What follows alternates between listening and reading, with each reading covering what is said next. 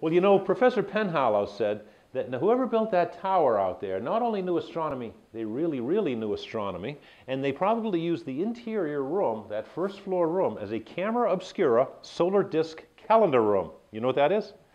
Well, camera obscura comes from the Latin camera, meaning room, and obscura, meaning dark. In a small room, if you have one small hole, the image of what's outside will appear on the inside.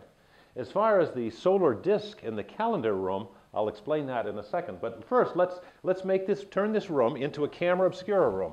We'll darken all the windows, except for one small hole. And this small hole will be right here in this window right here, and we turn off the lights. So the image that you see projected on the interior wall of a camera obscura is pretty amazing. Not only when I show it to folks here in the 2000s are they amazed, imagine how they must have reacted back in the Renaissance days and even earlier when they saw this image. And it happened then the same way it does now. This is a natural occurrence. But there's something else about the image that besides just the amazingness of the color and clarity.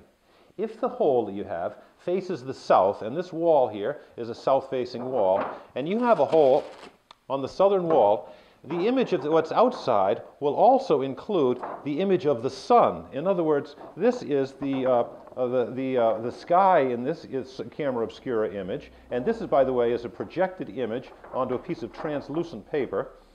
This is the sky, these are the trees, this is the cars going by, there goes a car on Mill Street.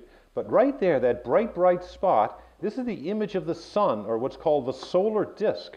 And as I move further back, you can see there it is. It's a beautiful round image that gets projected onto the interior wall. Now, on the summertime, this solar disk will follow. The sun is really high in the sky, and so the solar disk will move across. The sun moves across the sky really high. So the image of the sun will move across the floor right here at 9 o'clock, 10 o'clock, 11, 12, 1, 2, 3, 4, and work its way up. In the winter, when the sun is much lower in the sky, the solar disk works its way across the sky here, 11, 12, 1, 2, 3, 4. And in the middle of the year, in the spring and in the fall and spring, it goes across the center, 10, 11, 12, 1, 2, 3, 4. So in other words, if the camera obscura solar disk was right here, you could say, well, it's about 11:15, a little before the fall equinox. It tells you the time of day and the day of the year.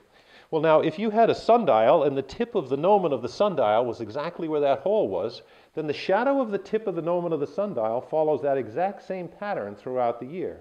So a camera obscura solar disk calendar room is the same thing as an inside-out sundial, so to speak.